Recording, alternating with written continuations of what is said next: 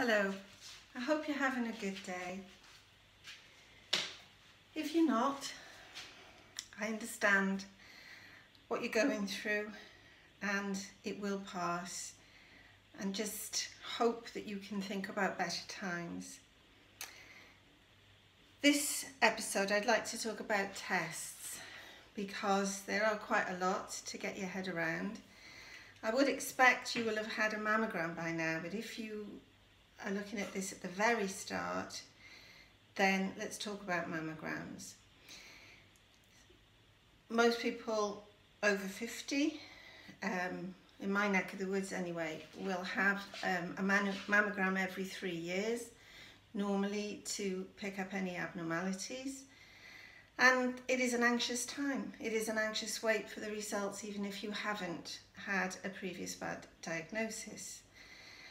But when you have found something, then that's even worse. And I've worked with people when they've been waiting for their results and they can't concentrate on anything.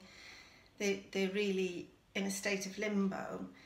And I've worked with people whose results have been clear when they've been told there is nothing wrong, and the relief is palpable. But when your results are cancer, then that's quite different. So if you haven't been from a mammogram before, just to explain that you would usually take your clothes off from the top, including your bra, and put on a hospital gown, and then you go into the room where they do the x-ray. So the machine, the way that it looks at your breast is basically to squash it as flat as it can. I mean, I think it's barbaric. I can't believe that this many years on they're still having to squash the breast and in some cases cause pain to get the result. But there we are, we have that facility and we've got to live with it for now. So if you've got quite large breasts and you are concerned about discomfort, I was told to take a few painkillers, paracetamol, something mild before you go, which might help. When you've finished and they've got clear images, then obviously you can go home and you will get your results between 2 weeks to a month later. In my case, because I went privately initially, I was told straight away, and that was a great help. But since then I've not. I've gone through the National Health Service for my mammograms, which are now annual. So that's your first step.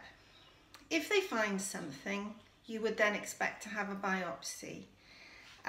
It's a sort of a mechanical looking tube, and they say you'll feel a pinch and a loud bang.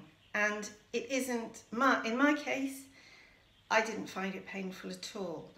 Other people have said that they've had some pain, but it is a sort of momentary thing, although you will be left, probably as I did, with bruising in the area, but that will clear up over time.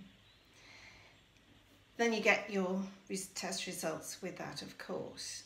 Another tool that they would use is ultrasound, which you may have experienced for other things.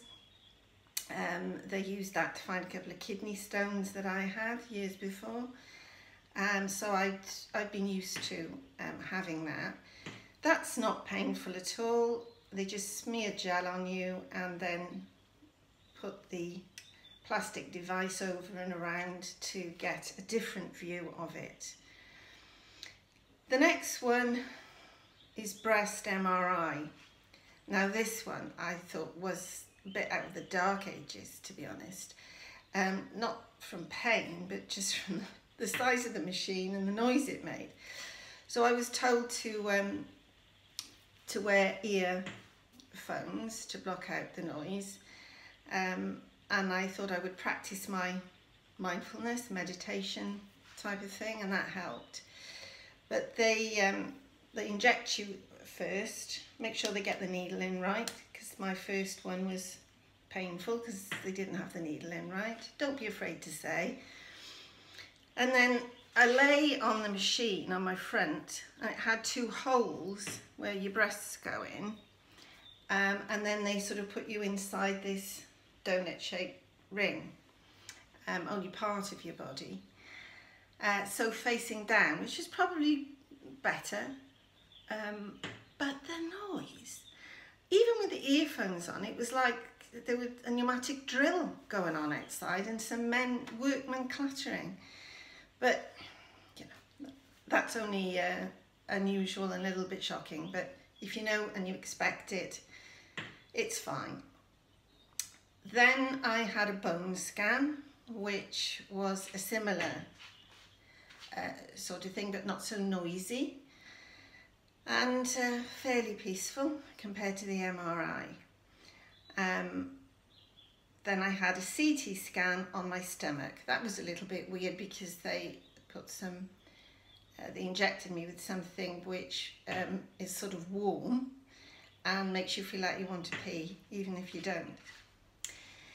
Anyway, those are the ones that I had. I also had a mug of heart scan, but I'll talk about that separately because that's only for, or usually for those who are HER2 positive. So we'll do a separate episode about that. So I hope that none of this will frighten you. It's pretty routine. They're doing them day in and day out at the hospitals.